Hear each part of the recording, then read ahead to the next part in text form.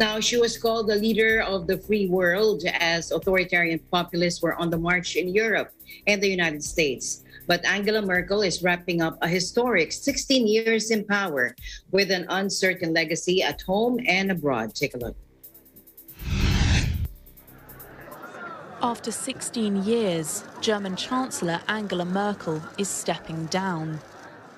In her time at the helm, she's steered the country through a number of major European crises with her signature style of calm, rationality and caution.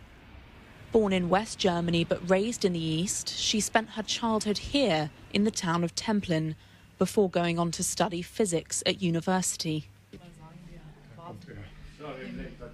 The future German Chancellor entered politics at the age of 35 after the fall of the Berlin Wall and quietly climbed the ranks of the Christian Democratic Union, becoming party leader in 2000. All those men in the West German CDU who were already around in the early years of the CDU, who were career party politicians, couldn't really imagine that this woman from the East was going to take a leading position, party leader, chancellor, not at all. But of course, she always benefited greatly from being underestimated. 3 years into power, she faced her first storm, the global financial crisis. Merkel pushed for fiscal austerity to save the euro, something the Greeks can never forgive.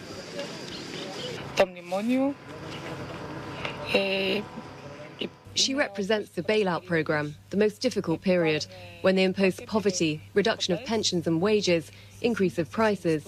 Generally speaking, this is the biggest crisis that Greece has experienced in the last 30 years.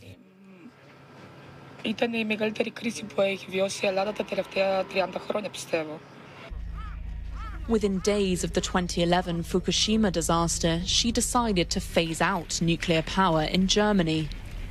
In 2014, she mediated between Russia and Ukraine.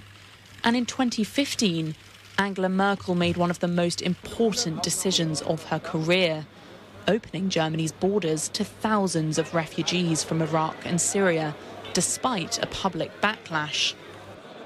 A selfie she took with Anas, a Syrian asylum seeker in Berlin, became a potent symbol of her migration policy. Mrs.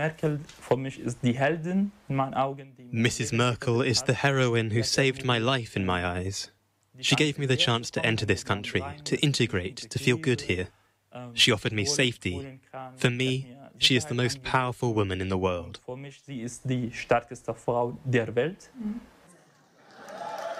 Merkel's path to re-election in 2017 was far from smooth. Her popularity took a hit from the migrant crisis, the far right entered parliament, and coalition talks were protracted. The following year, she announced that she would not run for re-election. Zugleich habe ich das sichere Gefühl, dass es heute an der Zeit ist, I think we have to open a new chapter, and it's time for me to share some of my decisions. I will not be a candidate for the presidency of the CDU. Erstens, auf dem nächsten Bundesparteitag der CDU im Dezember in Hamburg werde ich nicht wieder für das Amt der Vorsitzenden der CDU Deutschlands kandidieren. Zweitens, And this fourth term is my last as Chancellor of meine Germany. letzte als Bundeskanzlerin der Bundesrepublik Deutschland.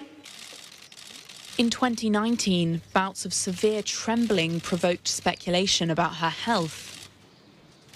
But any concerns about her ability to govern were allayed amid the coronavirus pandemic. Her handling of the crisis, deemed clear and rational, has boosted her popularity ratings. Für jemanden wie mich Rest assured, for someone like me, for whom travel and freedom of movement are a hard-won right, such restrictions are only legitimately established in cases of absolute need. In a democracy, such decisions should never be taken lightly, but for now, they are essential to save lives. Leben zu retten. In August, 3/4 of Germans said they were satisfied with her work. But young Germans aren't so sure.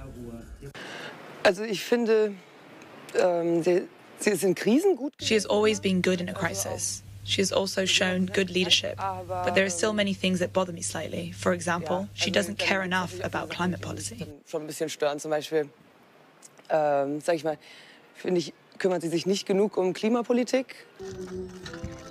The 2021 election marks the end of a political era for Germany and for the European Union. And while Angela Merkel has been coy about her retirement plans, she has listed two priorities: travel and a nap.